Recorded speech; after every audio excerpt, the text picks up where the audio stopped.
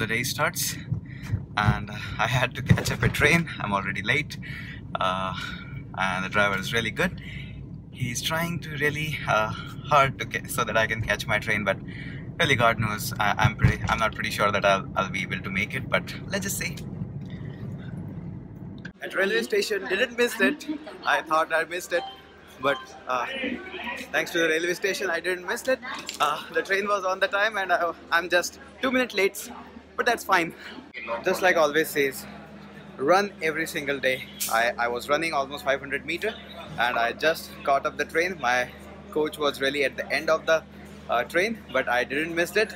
Finally I caught that, and I'm gonna now find my seat. Most people are still sleeping in the train, and I don't like to be in the sleeping people's train. I'll be staying and waiting for a little bit more time, but I'll make sure that you catch up the Indian Railway journey, and it's really awesome. I almost missed the train, but I'm glad that they are late, and that's actually a good thing for me.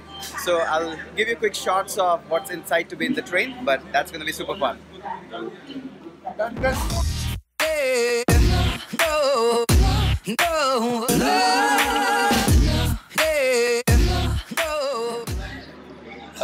In the meantime, I was just waiting here. Can you see this guy?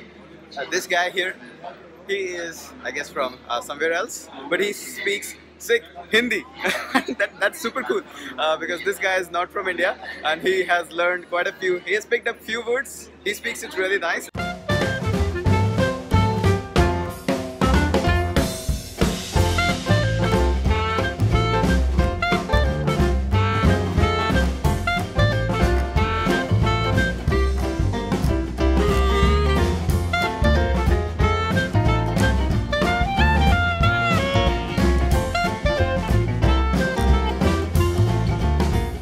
I just talked with this young kid, and you know what amazes me?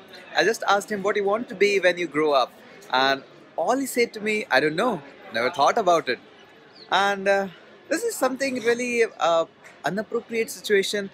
When I was that young, around 12, or anybody in my class, ask just anyone, and he's gonna say, I want to be doctor, I want to be engineer. And this kid has no idea, and I asked him why, and he says, I was busy with assignments, homework, and other stuff.